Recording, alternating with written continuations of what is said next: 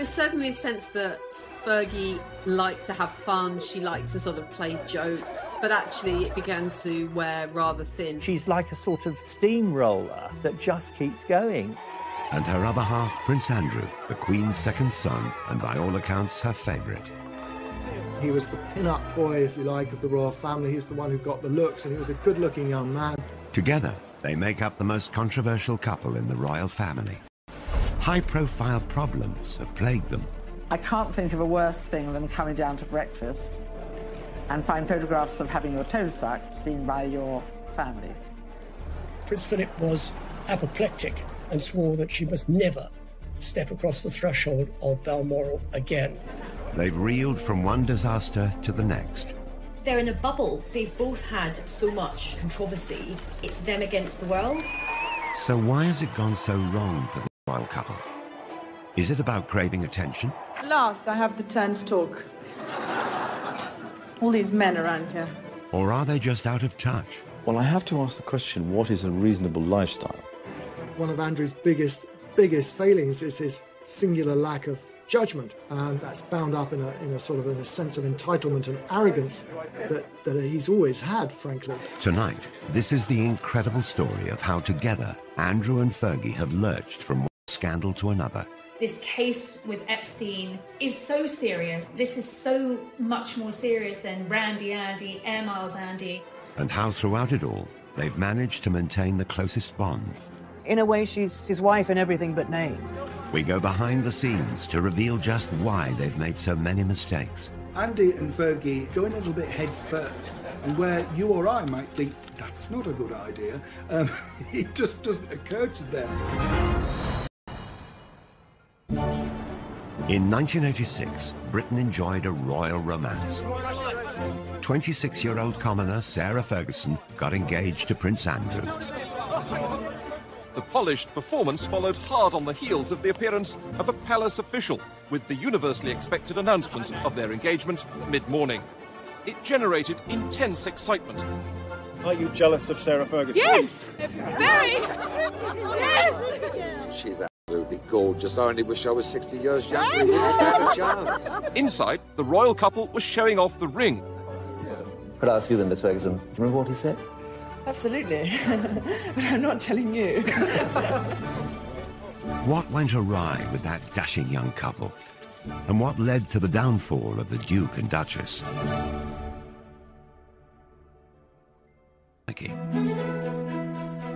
Her father, Major Ron, was polo manager, initially to the Duke of Edinburgh and later Charles.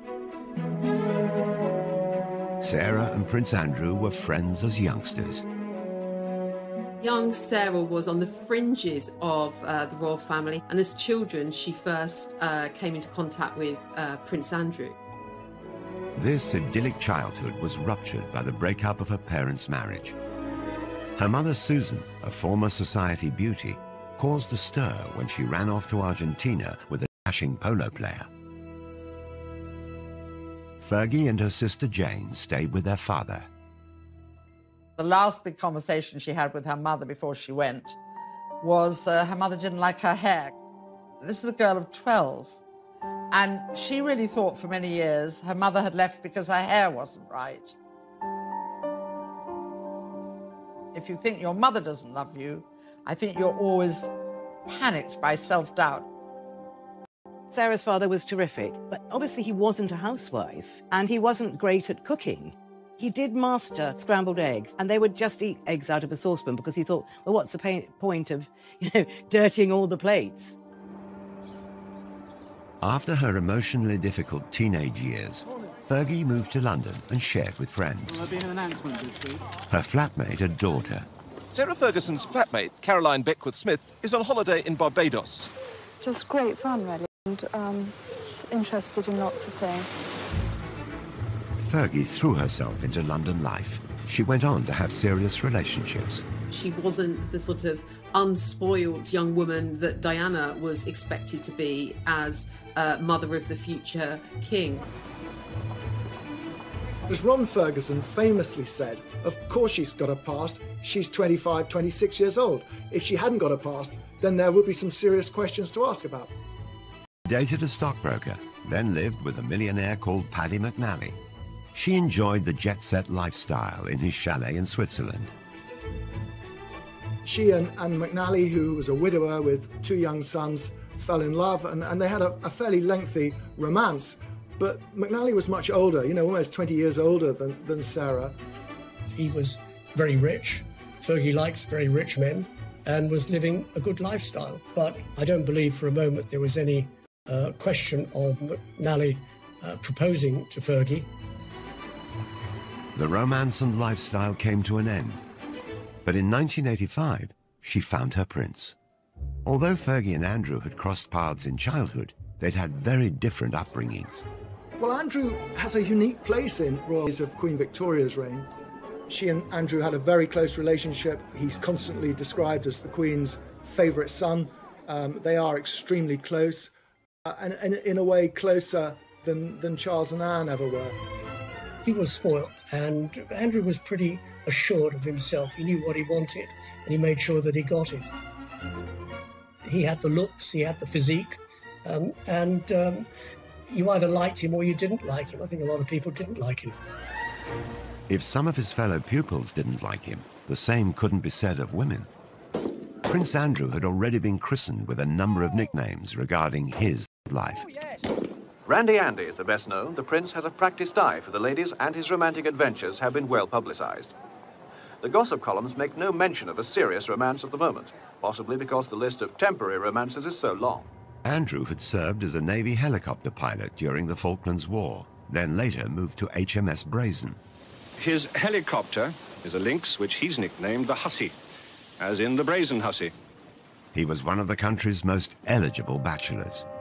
Here was our hero wartime prince who came back from the Falklands, dashing and handsome with a rose clenched between his teeth.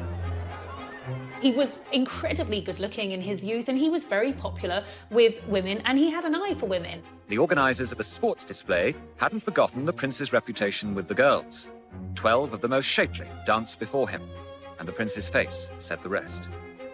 Prince Andrew had had a rather checkered love life. He'd been in a relationship for a long time with Koo Stark, the American actress. Koo was an absolutely beautiful young woman, very much in love with Andrew, but she wasn't going to fit the bill for a royal bride. Although there had been rumours of marriage, the couple split. He was 26, he was at an age where the Queen really wanted to see him start thinking about settling down, and Sarah came into his life at just the right time. In 1985, Fergie appeared on the dashing prince's horizon, and the matchmaker was none other than Princess Diana. Diana and Fergie had met when they were younger, and Diana actually wanted Fergie to be her lady-in-waiting, but she was turned down, as she said, by the men in grey. So Diana thought, OK, I will get my own back. Ascot was coming around. Diana suggested that Fergie join the royal party, and Andrew met her, and they clicked right away. It was a fast match, a pretty quick romance. It was clear they would not be a traditional royal couple. Oh, you missed it. Sarah and Andrew fed each other what the Queen and other members of the royal family made of it, but it was something that they plainly both remembered because it was brought up in their engagement interview some nine months later. We were made to sit next door to each other at lunch at Ascot. Yes, and you made me eat chocolate profit rolls, which I didn't want to eat at all. I then didn't have him, so I got hit. Then Very it started hard. from there. I think that's probably where it... I was meant to be on a diet. They were both keen to set the date for a royal wedding. I would very much like it to be in the summer. And so would Sarah. Sarah more so. Because I think that... Get on with it. Get on with it and get it out of the way. She was often contrasted with Diana, and in those early days, Sarah came out of the contrast rather well, because Diana was seen as rather pale and wilting, you know, this delicate flower, whereas Fergie was robust like the wife of Bath. How do they look to you on TV? Oh, smashing. Really relaxed. I think they did really well. I hope it goes as well as they did for Di and Charles. Sarah Ferguson was going to be a Navy wife, and as she was from a military family background, it seemed a perfect match. The Queen approved of her favourite son's choice of bride. Westminster Abbey, the focus attention tomorrow, and where today the more intrepid spectators have already staked out their patches to get a good view. On a hot July day in 1986, the country celebrated.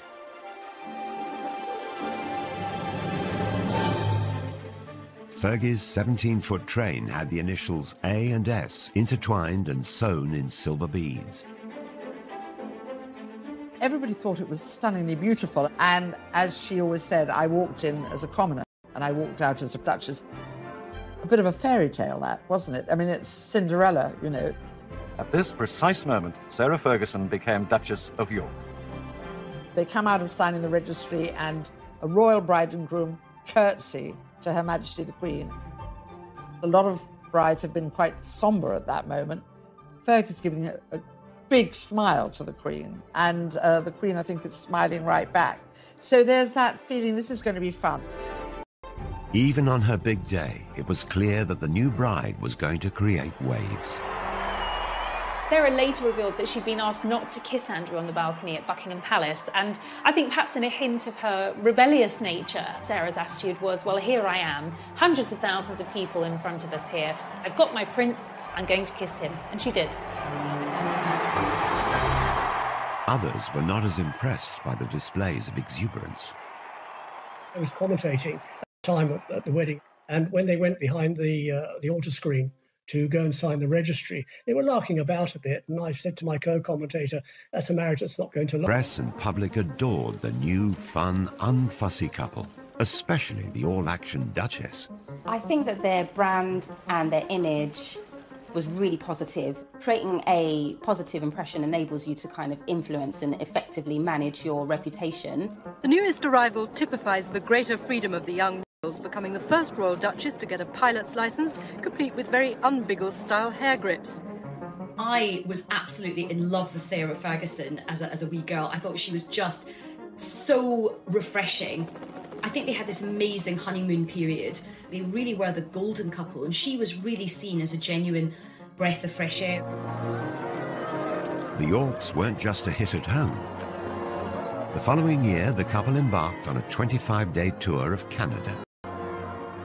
Their tour of Canada went extremely well. There were tens of thousands of people pouring out wherever they went. They wanted to see the new bride, they wanted to see the new bridegroom. It was a terrific tour, that tour to Canada, 1987. I was on it, actually, and it was a great privilege to be there. They were hugely popular.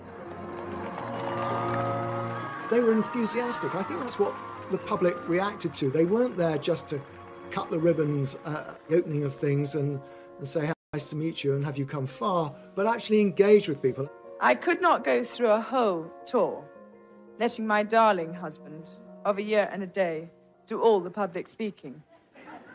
So we agreed, for once, that I should have the last word tonight. The Yorks were like no other royal couple before, more relaxed and far less serious. You make us feel so at home here. And I'm just a little bit sad that number 99 of the Edmonton Oilers isn't here to meet me tonight. But the fun times did not last long. Stormy waters soon appeared for the Navy wife and the handsome prince. She was a very passionate woman, and, you know, within months, weeks of marrying, she found her husband was away all the time. And Fergie's desire for attention started to grate with the public. All that her natural charm that had been celebrated initially began suddenly to be seen as rather unsophisticated and inappropriate.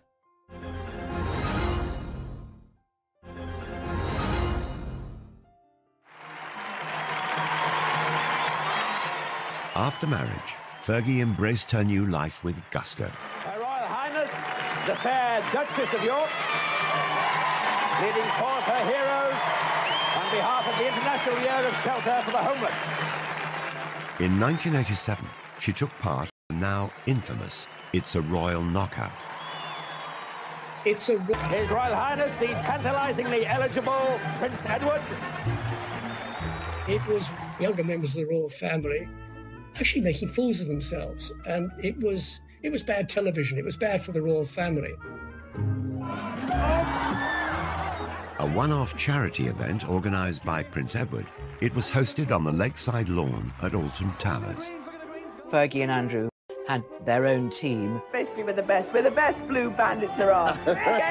And they were with, I remember, Pamela Stephenson, who was a big comedy actress at the time. And it was just crazy.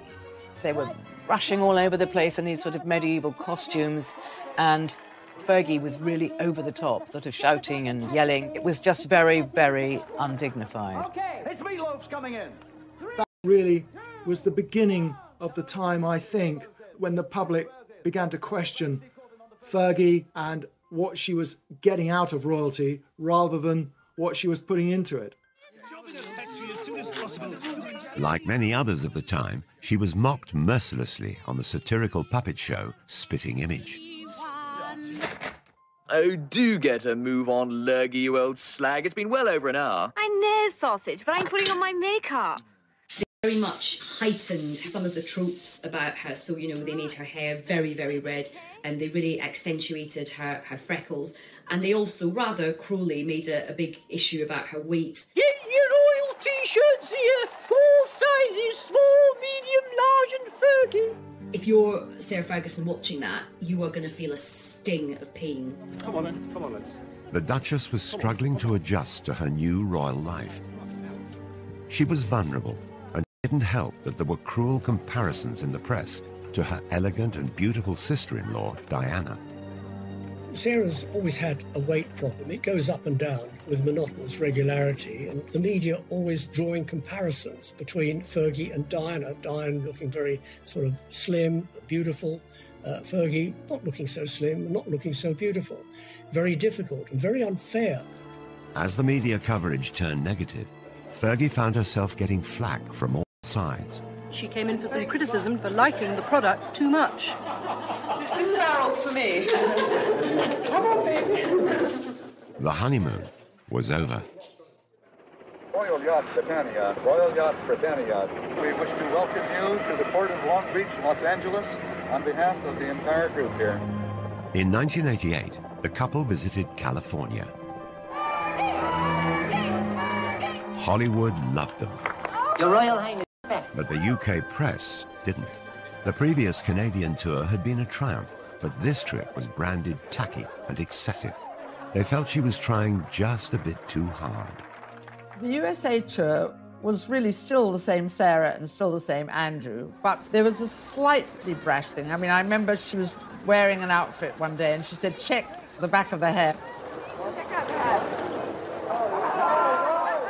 On the tour of America, she was too loud. She was perceived as being not what a royal should be. And I think the damage done on that tour to her reputation dogged her ever since. Cream cakes and I don't see eye to eye. I'm savoury. I'm sausages. Oh, sausages? Yeah, The Duke and Duchess were 20 minutes late because when they left the yacht, the Duchess's hat blew off. And on this day, the hat was particularly important. Again, Fergie's confidence and lack of inhibition of protocol made headlines. At last, I have the turn to talk. She confidently dealt with a heckler. All these men around here.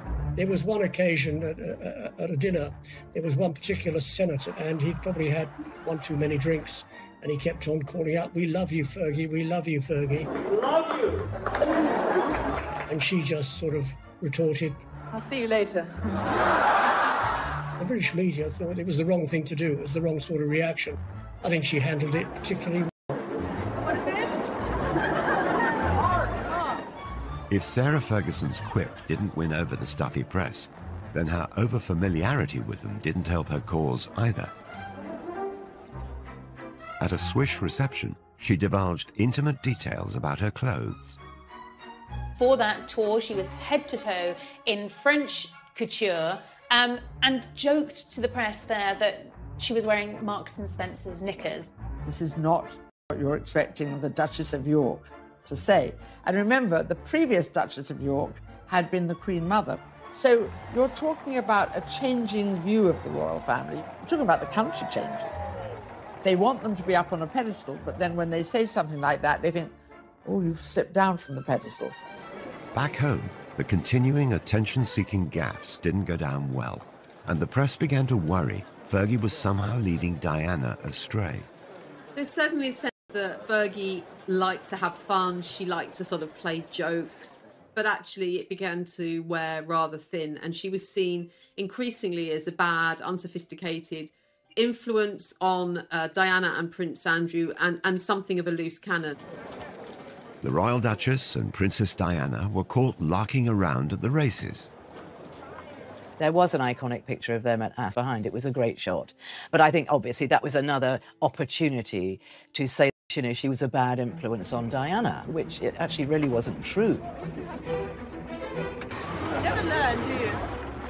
Fergie had a love of foreign holidays, particularly skiing. She's renowned as the finest skier in the royal family, and today only the best amongst her party could keep close to her. Can't get any closer, we'll fall over. Hang on a minute, we're just doing this thing. In Switzerland, the two royal couples posed for the press. Again, it looked like the Duchess was a poor influence on Diana. They were on a slope of a mountain, and I think and it was snowing, and Diana was slipping a bit, and then Diana and Fergie slipped into each other, sort of on purpose. They were really larking about, and they were just wonderful pictures. Did you get that? And then Charles got annoyed because he thought it was undignified. That came back to haunt Fergie, those photographs.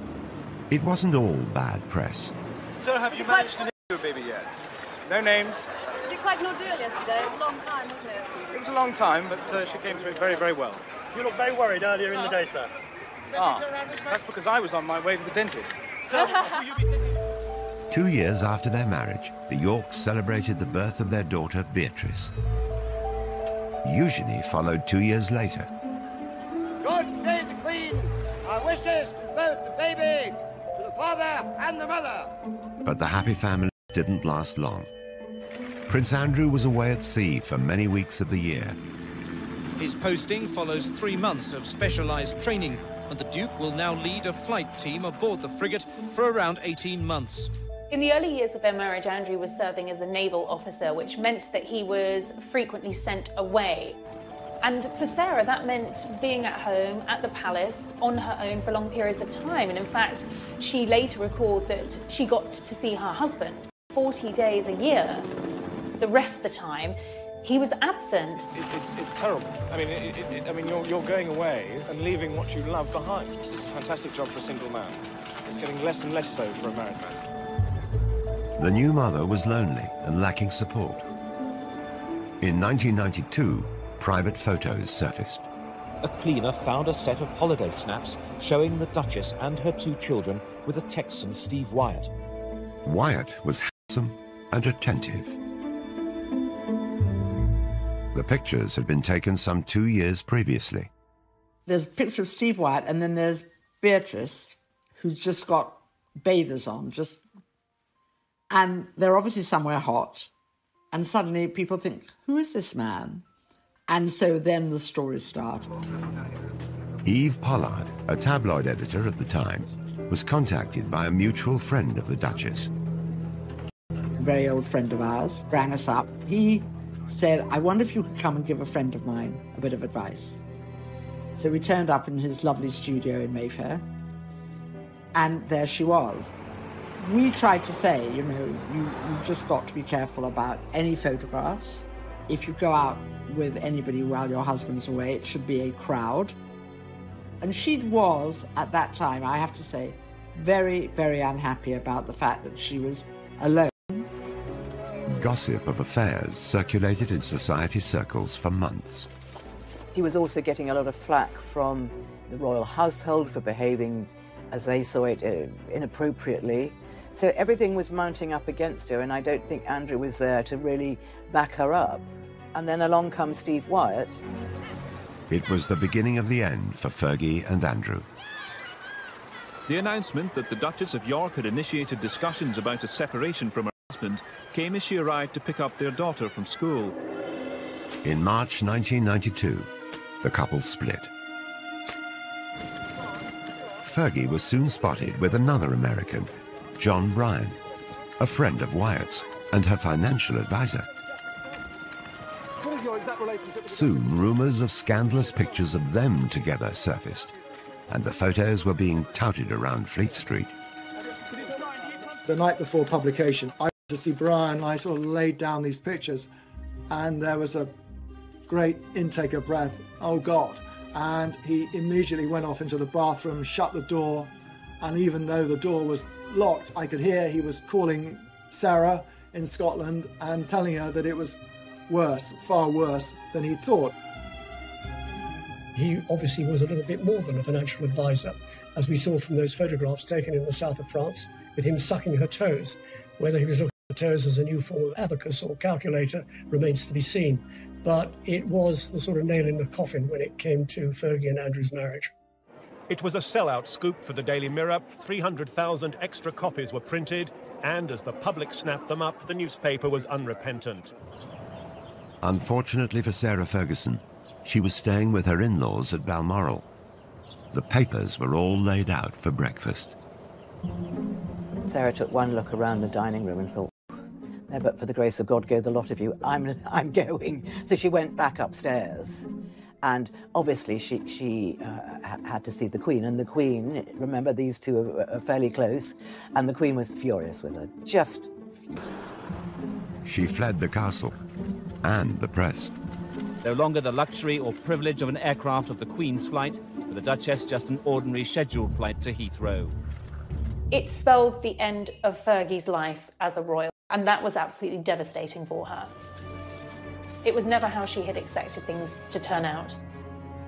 The most important thing for me at the moment is to keep a low profile, work hard, and make sure that I continue to find cures and to help people as much as possible. With no wealthy husband, how was she going to live? The debt soon racked up. I wouldn't say she'd go anywhere for a hot meal, but she was prepared to put her name to all sorts of things which royals hadn't done. She needed money fast. I tend to attract a bit of attention. Her solution for bringing in the cash Cheers. was a flashy one.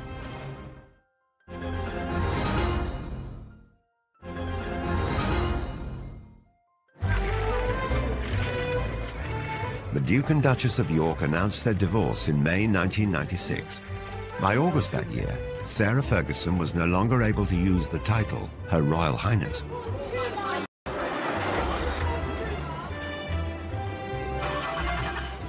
She found it awkward to adjust to a modest lifestyle.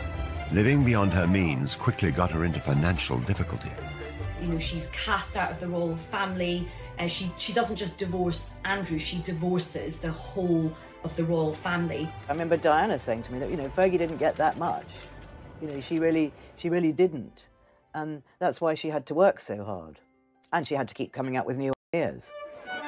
In typical fashion, she made light of the negative press. It really bugs me that every day I have to read that I'm a millionaire 3 times over. Cool, I tell you.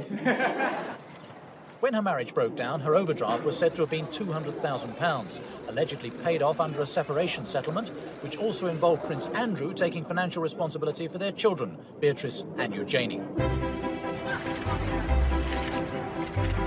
The news reports varied. At first, she said the royals gave her no financial support at all.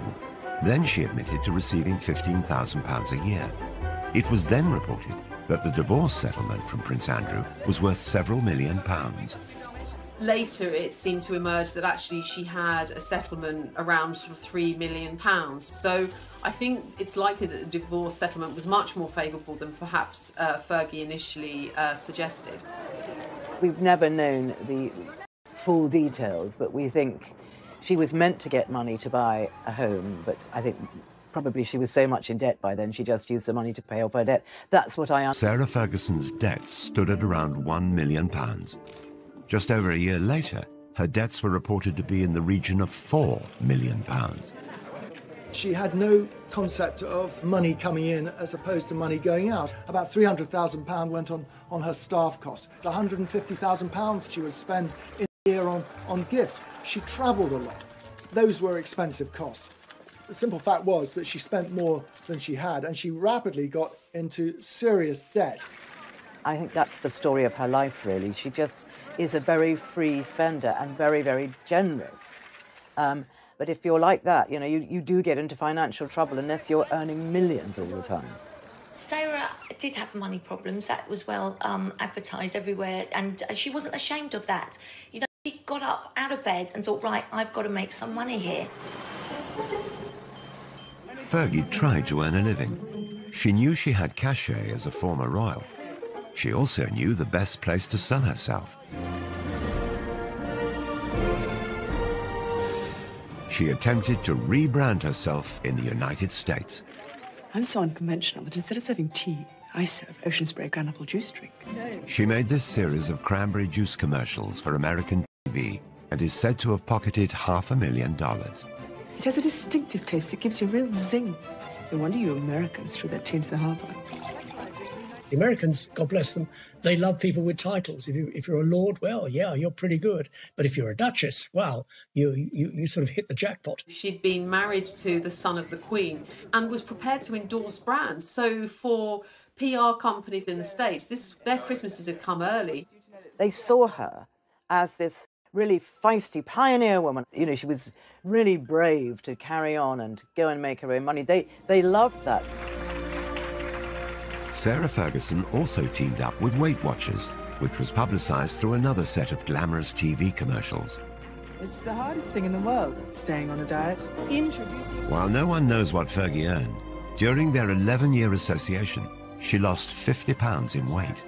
I think it probably connected with a lot of women because when you're a princess or a commoner, we know how painful it is when people make cruel jibes about our appearance. Fergie also signed endorsement deals with cosmetic companies and makers of fine tableware. She was a spokesperson for Waterford, you know, china and ceramics. She was a spokesperson for Avon makeup. Brands wanted access to Sarah's royal connections and the kudos that would bring to their brands. So she was hot ticket. She was really in demand. Fergie was a success in Americas. She was a duchess in debt, but tomorrow Sarah Ferguson will announce she's close to paying off her overdraft with Coutts Bank, around £4 million of it. Then, in 1998, Fergie landed a plum guest role in one of America's most successful sitcoms, Friends.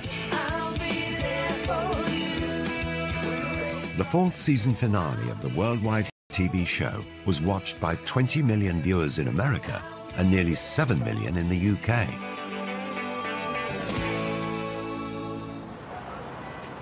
Filming brought the Friends cast to London for a major wedding storyline. The character Joey photographed Chandler outside Westminster Abbey. Then who should turn up among the stars but the Duchess of York? They may call it a bit part in the business, but she could have been paid as much as £900 for an hour's performance. Jay says you don't really like his hat, but I think it's kind of dashing. The fact that Sarah famously appeared as herself on an episode of US TV sitcom Friends, I think was a key positive moment for her. Appearing on the episode of Friends for some people would be the ultimate kind of cult appearance, and I'm sure her daughters thought it was amazing. Fergie, baby! But, this was not becoming of a former royal princess to appear on, an American sitcom. Of course, really, if she'd had any kind of royal status, she certainly wouldn't have been allowed to have performed in Friends. I think actually out of all the TV projects that she did, the British public warmed to her for doing this one. This wasn't hugely embarrassing. Even so, Fergie had profited from her royal status. The royals put their names to organisations and charities. Sarah was using it to make money, which upset the royals terribly. Making money from her royal status was one thing, but Fergie went a step further and cashed in on the story of her royal private life. The fact that she went out into the commercial world, as long as she wasn't besmirching the royal family, wasn't trading on secrets and telling stories out of school, that they had to live with it. But as soon as you start sort of saying things that patently aren't true, then that is upsetting. Sarah Ferguson published her autobiography, My Story, in 1996. She told the world that she'd been made to feel unwelcome in Buckingham Palace and revealed secrets about the breakdown of her marriage to Prince Andrew. The Queen is said to have been particularly displeased, as is Princess Margaret and Prince Philip. So the real big guns in the royal family are really, really upset by all of this. A new book meant a promotional tour, and Fergie was back off to America. You're sitting in the palace and you felt a sense of hatred for yourself. That doesn't compute in our Princess Cinderella Duchess mind. You understand? Okay, so that is the fairy tale. That is the fairy tale. But then comes the realism that you actually you didn't marry to get the fairy tale. You married a man. You fell in love and you married the man, and then you've got to come to terms with the fairy tale. Now, there was a certain amount of sympathy for her in the United States. Poor Fergie, whinging about how she was badly treated at Buckingham Palace, which is a bit rich, but Buckingham Palace weren't going to react to that. So when you moved into the palace, were you surprised? I mean, the way you described your, as you describe it in the book, I'm thinking it's a little dark room down the hall at Buckingham Palace. Yes, it's on the second floor. It's all burgundy and very dark. And the light bulbs are only 30 amps, so they don't put any light. Not only was she cashing in on her own royal status, she was lifting the lid on being inside the royal family, letting the public in, and that's a big no-no. Despite selling her royal secrets, Fergie remained on good terms with Prince Andrew. His active service in the Navy was coming to an end, and a new, controversial chapter in his life was about to start.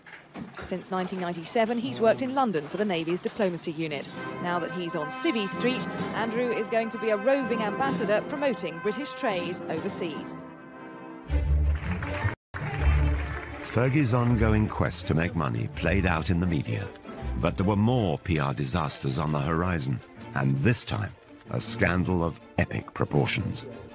She'd done something very, very stupid. I think she really had to lay her soul bare in order to sort of exonerate herself from what she'd done.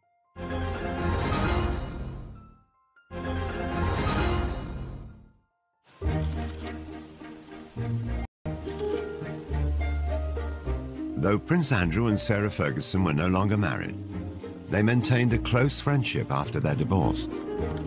They always stayed friends, which is, I know people don't get it and say, how is this? This is very unusual, and it is rare, but it's a very special relationship, and they get on extraordinarily well. They have the same sense of humour. In 2008, Fergie moved in to share Andrew's home, the Royal Lodge in Windsor. Their friendship has intrigued royal watchers. They're the couple who, they might not have the label of being husband and wife, but they're definitely kind of soulmates, I think. Soulmates, whose friendship brought its own problems. The next disaster to hit would rock not only Andrew and Fergie, but the whole royal family. He kept saying he wanted to meet Prince Andrew, and he would pay her $500,000 if she could fix that. Posing as an Arab businessman, Mahmoud had played out hundreds of undercover stings on high-profile personalities since the early 90s. Victims were cajoled into making embarrassing confessions or trading illegal substances. The fake sheikh operations were often criticized as entrapment. He would do these meetings at the Savoy, the Dorchester, all these glitzy places. And, so many celebrities and other royals got stung by him. Fergie was likely targeted because of her well-publicized money problems and her friendship with her ex-husband. By 2010, Prince Andrew had retired from his successful naval career and had a new role as a special trade envoy for Britain. Okay, of course. So you 500,000 in England. Yeah, but that's in wire transfer. That has to be wire transfer, I mean, obviously. The News of the World set up a sting to secretly record Fergie. Despite the grainy and low-quality footage, she can be heard offering access to Prince Andrew. £500,000 when you can, to me, open doors. New Prince Andrew? Yeah. Is that a deal? Yeah. What she was proposing and what she was saying she could do, and using Prince Andrew basically to shake down some money from a man who she thought was a very rich foreign investor, but in fact was an undercover journalist. It's one thing to be, trading off the fact or the fact that you had once been a member of the royal family, but what is not really appropriate is the fact that you're no longer a member of the royal family, that your ex-husband has a sort of governmental ambassadorial role, and you're offering access for huge amounts of cash. Prince Andrew knew absolutely nothing about what was going on. This is something that Fergie had arranged all by herself and was going to presented as a fait accompli. But, you don't sell a member of the royal family for cash. But the fake sheikh had caught far worse on camera. After agreeing she would be paid a £500,000 fee by wire transfer, Fergie was seen accepting a cash deposit of just under £30,000. She left the ill-fated rendezvous with the suitcase containing the cash. She'll give it back, but her reputation is in tatters. When you looked at it, she was obviously distressed, she was smoking, she was drinking, and he was there with this sort of suitcase of money. I think out of all of the embarrassing deals, this was the most serious. Andrew had no option but to completely distance himself from this. It was very embarrassing for the royal family. In 2016, the fake sheikh was himself exposed as a law for evidence. Did you lie to get a front-page headline? What do you say to that, Mr. Mahmood? What's your reaction? Mahmoud was convicted and sentenced to 15 months in prison. But his sting on Fergie had done its damage. She apologised to the Queen, she apologised to Prince Andrew, and she's got this extraordinary ability to bounce back. And she did bounce back.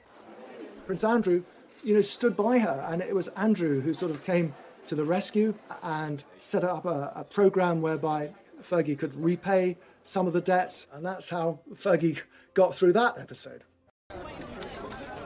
Fergie made a public apology. Fergie had to try and defend herself, and in typical Fergie fashion, she went onto the networks to do it. She went onto the Oprah Winfrey Show and reflected with Oprah on what had happened.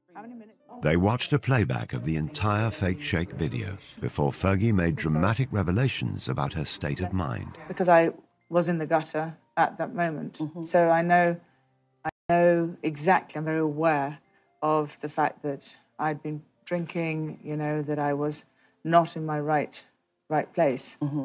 People love Oprah, and I believe that by speaking to Oprah, Sarah felt that it could have a positive impact on her. She really had to lay her soul bare in order to sort of exonerate herself from what she'd done. And it was extraordinary that she did it. It was a very, very brave thing to do. But then she'd done something very, very stupid. It was kind of like the ultimate collision of a royal and reality television. So, of course, people loved it in America. You have to respect her for that, because that really takes guts to be able to do that. I think I'm authentically myself sitting here right now, and I'm going to give it a good shot. Somehow or other, she managed to turn the tables. I don't think she meant it to be, but it turned out to be an absolute masterstroke. In the years following the fake sheikh scandal, Sarah Ferguson claimed she'd lost around £40 million worth of earnings from cancelled celebrity engagements because her reputation was so damaged. She started legal proceedings against the owners of the News of the World, but it's reported that after 3 years, she abandoned her case in 2019. It's unfortunate that she was caught in a sting, but not the first one to be caught in a sting, and certainly probably won't be the last one. She realised very quickly that she was up against some serious legal opposition, and that if it went against her, the costs could have run higher and higher. So sensibly, she dropped the case. Ferguson was still close to Prince Andrew, each still supportive of the other. They were so close that some royal watchers believe a reunion could be on the cards. I think Sarah and Andrew are together as a couple. I just don't think they could be apart from each other. I do see them getting married again. I really do.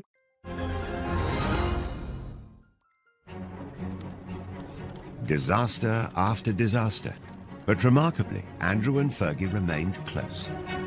It has to be the most extraordinary relationship that there's ever been of a member of the royal family.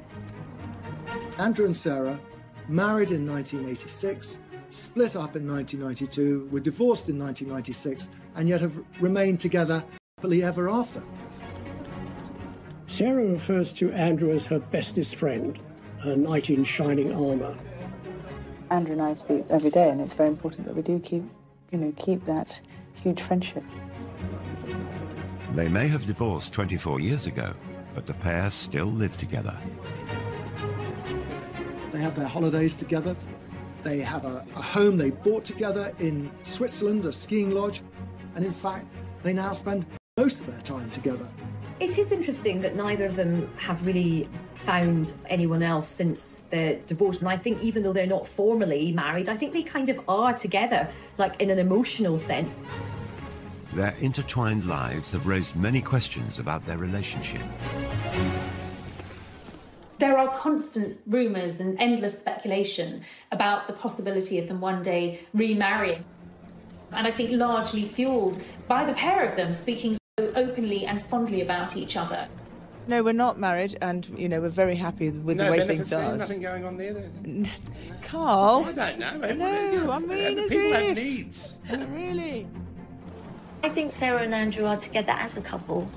And I do see them getting married again. I really do. But Fergie has repeatedly embarrassed the royal family. So could she ever be accepted back? Fergie did upset a lot of people. I mean, chiefly among them, I would say, Prince Philip. You know, nothing would ever happen while the Duke of Edinburgh is still alive. Such is the grudge that he still bears against Sarah. Fergie may never be able to win over her former father-in-law, but it does appear that the Queen is slowly welcoming Fergie back into the royal fold. Queen still has a soft spot for Fergie, and very occasionally Fergie's invited up to Balmoral. After the Duchess was excluded from William and Kate's wedding, a sign of acceptance was the invitation to Harry and Meghan's. She was ousted for a long time, and I think she found that very sad. Regardless of their marital status, the Yorks continue to present themselves as a family unit. The Prince, Fergie, and the two princesses, and all four attract ridicule. How do I look? Like a puppet of the bourgeois oppressors? Perfect. See you later. I mean, Beatrice's hat, which was unusual, was compared from everything from a loo seat to a pretzel. Just like her mother, Beatrice shrugged off the ridicule and put the hat up for auction, raising £81,000 for charity. It's also been noted that the princesses have inherited their parents' love of the high life. Beatrice and usually seem to spend an awful lot of time travelling at someone else's expense. Usually it often involves private planes or luxury boats. But they do both now have full-time jobs. Beatrice is a vice president for a software company in the States and usually has a senior position at an art gallery in Mayfair. They want to work. They don't want to be accused of being lazy or leeching off the taxpayer. Fergie and her daughters sought the attention. Prince Andrew, on the other hand, had grown up to simply expect it. He was a prince and wanted to be treated like one. On leaving the Navy in 2001, Prince Andrew took on a new role. He was given a pretty plum role. He was made a special representative for trade and investment, which essentially saw him travelling around the world representing Britain.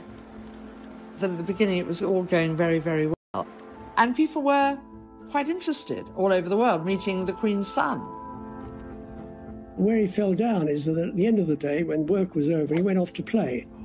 But you don't play at the taxpayer's expense. It was noted that his trips abroad, supposedly on government business, seemed to go via ski slopes, top golf courses, and other exotic locations. He wasn't called Air Miles Andy for nothing. You know, this is the man who saw fit to take a helicopter ride from Windsor to Kent to play golf at a cost of £5,000 to the taxpayers. The Duke's travel expenses were £4 million during his decade in the role, and his security costs another £10 million. What is an extravagant lifestyle? Travelling by private jet, using helicopters when you could take a train. But it is again, it is the maximisation of my time for the best value for money, and that's the way that... Terrible publicity for the Yorks. Once again, they appeared to shame the royal family.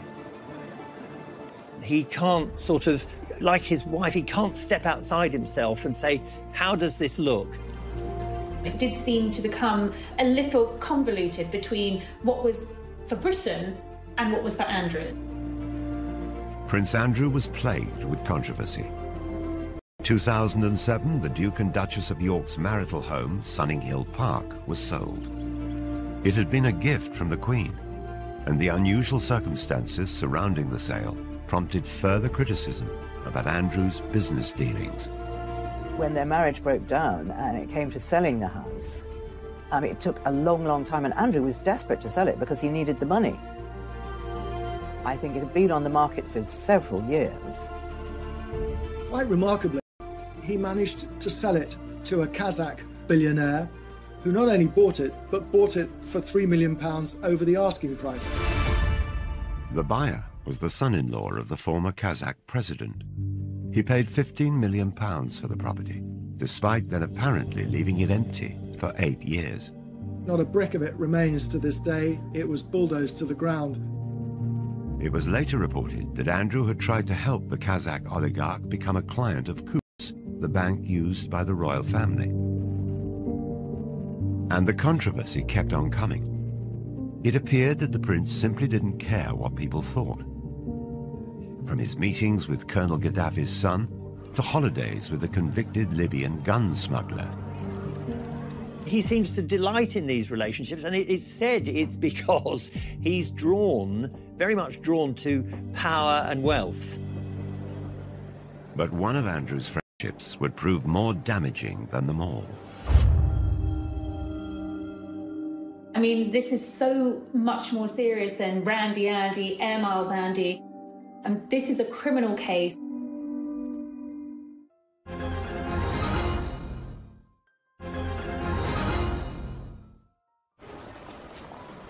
For over a decade, Prince Andrew has been engulfed in the biggest controversy of his royal life, a life that's been beset with scandals. He met Jeffrey Epstein around about 1999 through Ghislaine Maxwell, whom he'd known for years. Ghislaine was a girlfriend of Jeffrey Epstein. Epstein was very, very anxious to have somebody like Andrew as his friend because, he's got a real-life prince. And it gave him so much kudos. I think around about 2000, he went to St. James's in the British Virgin Islands on Epstein's private jet and had made several trips. The high life was what attracted him to Ghislaine Maxwell, and he invited her to parties at the Palace. He invited her shooting at Sandringham, always with Epstein in tow. 2 months before Epstein attended Princess Beatrice's 18th birthday party, a warrant was issued for him over the sexual assault of a minor. The fact that he'd invited Epstein to Sandringham, he invited Epstein to Windsor Castle as a guest of the Queen, says a lot for the man's judgment. Epstein served 13 months in prison for soliciting an underage girl for prostitution. 2 years later, in 2010, Prince Andrew was photographed walking with him in Central Park during a 4-night stay at his New York mansion. He claimed that he went over there to say that they could no longer be friends. Well, what's wrong with email? What's wrong with a telephone call? It was also revealed that Sarah Ferguson had accepted a loan from Epstein. The Duchess quickly admitted her mistake, stating, "I have made another huge error in my life in order to get debt-free." The story exploded. Prince Andrew was accused of sexual misconduct. It was a wicked time in my life. It was a really scary time in my life. I had just been abused by a member of a royal family. She alleges that she was forced to sleep with Prince Andrew when she was underage. Very serious allegation. It's one which Prince Andrew denies. Epstein committed suicide in jail in 2019. Prince Andrew has strongly denied the accusations made against him, and he made a rare and very controversial interview from inside Buckingham Palace. Do you regret the whole friendship with Epstein? Still not. And the reason is that the people that I met and the opportunities that I was given to learn, either by him or because of him, were actually very useful. The fact that, as reported, that he said to the Queen that it had gone well, gives a very clear indication of the man's poor lack of judgment. Prince Andrew's interview was widely criticised.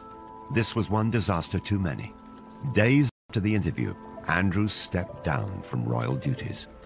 There have been many ups and downs for Sarah and for Andrew, but, for the Duke of York to essentially be forced into an early retirement, to step down as a senior royal, is a sign of just how serious this is. He can't do any charities. Virtually everyone who had anything to do with him has now... Statement saying the Duke of York expressed regret for his ill-judged association with Jeffrey Epstein.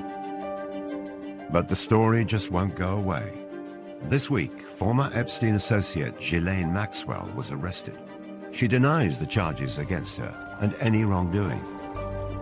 American authorities have made a formal request for Prince Andrew to speak to them as part of their inquiries. They claim previous requests for help have been repeatedly declined, whilst Andrew's lawyers say his offers of help were effectively rejected. There are clearly questions that need to be answered, and we have yet to see whether the Duke is going to cooperate. There are precious few people standing by him, I have to say. As time goes on, more and more of Andrew's support has sort of melted away, but there is one solid support, and it's Sarah. Sarah Ferguson has defended her ex-husband in television interviews, newspaper articles, and on her social media. It is just shockingly accusatory lies, which I won't stand by and let anybody believe, or I just have to shut it down right now. She knows she's going to get a lot of criticism for standing by Andrew at the moment, but that's what she does. She's so loyal, and she'll do anything to protect her family. Andrew stood by Sarah when she was in trouble. He was remarkably patient, and she is now standing by him. I think they're in a bubble. I think they've both had so much controversy. It's them against the world. When you grow up in the royal family, especially Andrew, who was spoiled by his mother, Charles is much more sensitive, much more aware and worried about how he appears to the public. Andrew was cosseted. He was the favourite son, and the Queen brought him up to think he could do no wrong. Surrounded by controversy, the future of the couple is uncertain. One of the side effects of Andrew's standing down from royal life is that he instantly lost a means of earning a living. And all the indications are he will never come back as a working royal. But if anyone can bounce back, it's surely Fergie. Again and again, she's experienced humiliation. The one thing that Sarah won't lose is that capacity to surprise all of us. She has done some really impressive charity work, and her children's books have done well. She's trying to forge out a new career in the film industry. I would say never with Sarah. Every day I'm going to do story time with Fergie and friends. Fergie now has another project. She's been reading stories for children online during the coronavirus lockdown. Let's get a bit of magic going here, shall we? She's being really personable. For Andrew, his future might rest more on his ex-wife than he could ever have imagined. Only recently there was a picture on social media of himself and Fergie packing together lunches to deliver to local nurses and stuff. So he's trying to do some good. But again, whatever you put up in this situation is ridiculed. Will it ever be possible for Fergie and Andrew to shake off the mistakes of their past? The scandal from Prince Andrew and Jeffrey Epstein is so toxic, and I do feel that is going to kind of tarnish her. The fact that she's still so close to Prince Andrew, I think that is going to have quite a limiting effect on big future sort of commercial projects. The story of Andrew and Fergie is a sequence of disasters. She sought out attention and indulgence she just couldn't afford. He mistook deference for friendship, his judgment clouded by his status. Throughout, there has been one constant. The Duke and Duchess of disaster have stayed side by side. The next chapter of their lives are going to be very, very different to what's gone before. I think they're going to have to maybe try and enjoy the simpler things in life, and to be honest, they may not have a huge amount of choice. It wouldn't surprise me.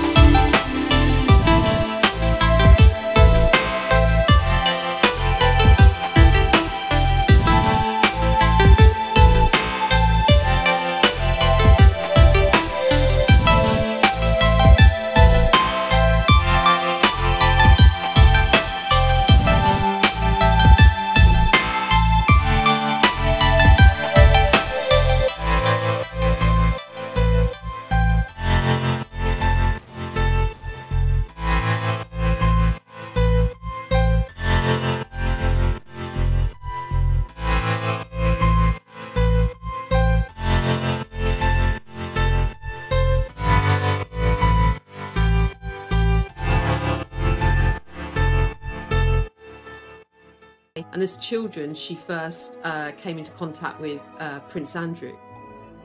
This idyllic childhood was ruptured by the breakup of her parents' marriage. Her mother, Susan, a former society beauty, caused a stir when she ran off to Argentina with a dashing polo player. Fergie and her sister Jane stayed with their father. The last big conversation she had with her mother before she went was her mother didn't like her hair. This is a girl of 12. And she really thought for many years her mother had left because her hair wasn't right. If you think your mother doesn't love you, I think you're always panicked by self-doubt. Sarah's father was terrific, but obviously he wasn't a housewife, and he wasn't great at cooking. He did master scrambled eggs, and they would just eat eggs out of a saucepan because he thought, well, what's the point of, dirtying all the plates? After her emotionally difficult teenage years, Fergie